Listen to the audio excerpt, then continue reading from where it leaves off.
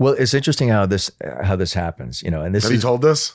I don't think I've told this particular part of Oh, good. of how this works out. So they didn't know, and to be fair to the writers, they didn't know where the role was going. They sort of went with it. They knew where the show was ending and where it was beginning. It was going to start on Jack's eye and on his eye.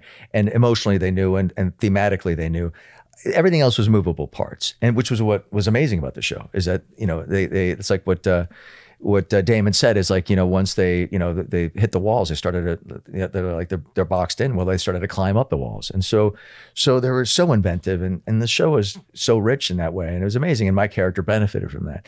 So lo and behold, it gets to a point where, you know, I love guesting on it. I've been recurring on it now for a season, a bit, but I need pilot. I need to get a pilot. I need pilot money if they're not going to commit to anything. You know, I got to support the family. Yeah. My wife had just, you know, essentially quit, you know, acting. So I was like, it's on me now. I got to get at least a pilot fee, if not a pilot that goes, to start paying for these schools and, you know, and just life. And so I was like, well, I'll just, you know, and so I did this pilot called Cane for CBS. Cane. It's about a Cuban family, sugar, you know, in the sugar business in Florida, and with Jimmy Smits and Hector Elizondo, Rita Moreno. Awesome. It's a great cast, amazing cast. And but I was like, I hope this doesn't jeopardize my role on Lost. Yeah. Because we said, look, I may do this pilot, but if you guys offer us something, just even a 6 minimum episode thing, I won't do the pilot, because I want to preserve this on Lost, because, you know, I mean, I love the role. Well, they wouldn't do that.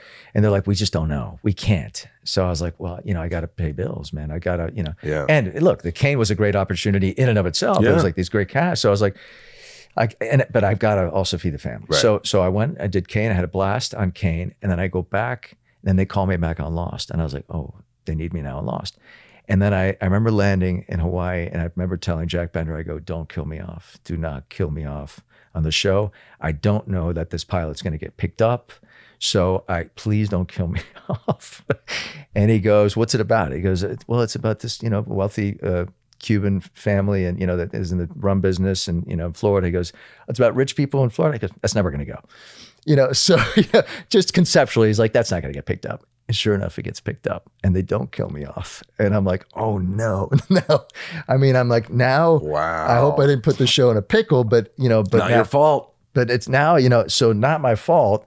So sure enough, you know, but now I was like, I hope we're able to work around, you know, and I did 13 episodes of Cane. It didn't go beyond that. But as I'm doing that, I hope they bring me back on Lost. And sure enough, Cane gets killed through the writer's strike.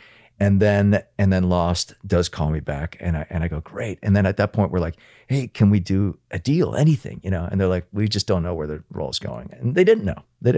So very long story. I continue doing Lost, and then another opportunity comes up, and it's just a 6 episodes to test for Kath and Kim, to play one of them. And therefore, you forced their hand inadvertently, and that's when they made the deal. Those bastards. But listen, it's just the way of the business. I know. They're trying to save money. No. They don't want to make you regular. It's like, you know. And they don't They know. knew how integral, you know, I mean, listen, it was.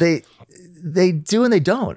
To be fair, I don't, you know, when it's that. And there's a lot of characters. That's what I'm saying. Is like, yeah, I know. That's true. And if you get on the other side of it as a producer, you have to think, look, it's not an unlimited budget, you know, and these things get inflated very quickly, and it's crazy where they start cutting, and they have to, because they have to justify it. So I get the other side of it, you know. Yeah. It's just the business. Yeah, it's just the nature of it. And until you learn leverage, you don't know what you have. And it's not, there's no animosity there. It's just understanding how it works, you know.